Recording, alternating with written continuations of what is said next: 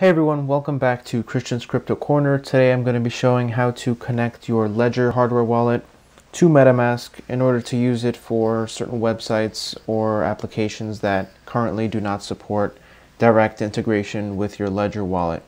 So what you're going to need to do before you start is make sure your browser, Ethereum app on your Ledger device, and the Ledger firmware, make sure all those are up to date, so you don't run into any problems. And if you're interacting with smart contracts, swapping tokens or NFTs, you're going to want to probably have blind signing on your Ledger enabled.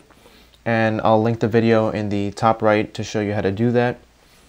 And to start, we're going to unlock our MetaMask if we haven't already, and then click the profile circle in the top right and go down to Connect Hardware Wallet.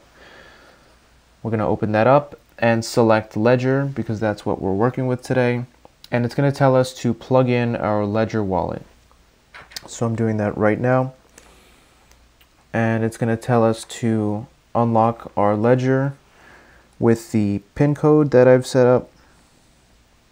Alright, so now I've unlocked my Ledger and it's going to tell us to open the Ethereum app.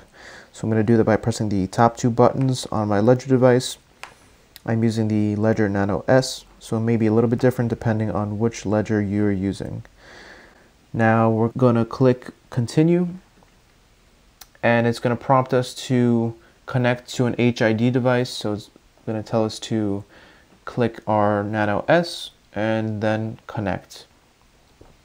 So now it's looking for my Ledger device, and it's going to pop up with a list of accounts that are on this device. So you can check the full address.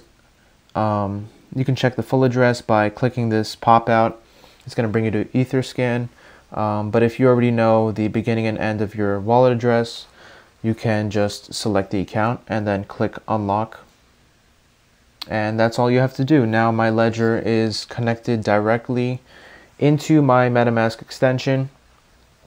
If I ever need to make a transaction, sell something, or take any action with my Ledger device through MetaMask, I'm going to need the actual hardware wallet with me.